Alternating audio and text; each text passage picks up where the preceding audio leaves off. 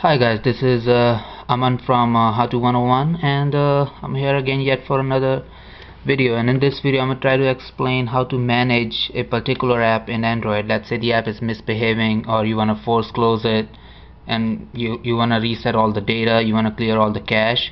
So the best way to do it is hit menu, look for settings in your app drawer.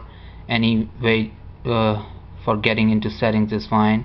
Then applications, and then hit not running, hit manage applications, and here are hit all, and these are all the applications running in your phone.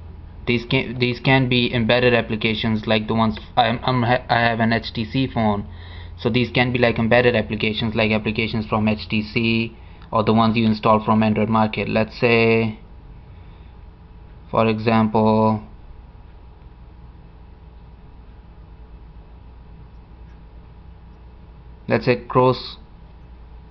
Crosscourt Tennis is misbehaving for some reason. It's a game, it won't really give me option to force close it. Let's try something else.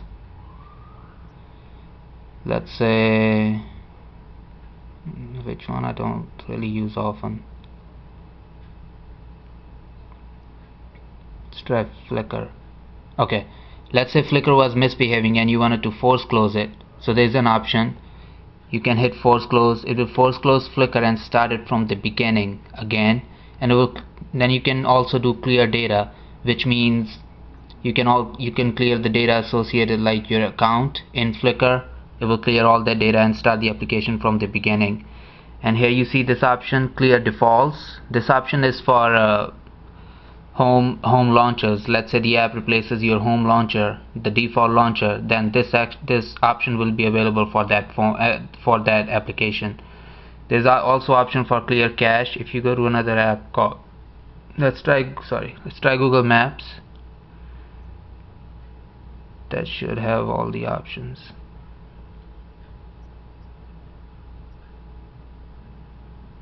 Let's try Launcher Pro. Here we go. There's an option to force close Launcher Pro. I can uninstall Launcher Pro right from here. I can clear all the data associated with Launcher Pro. Right now it's not my default launcher, so I don't really have option to clear defaults, and I'm not really using it right now, so I don't have the option to clear cache. But this is how you manage each application in Android manually if you want to do it the hardcore way.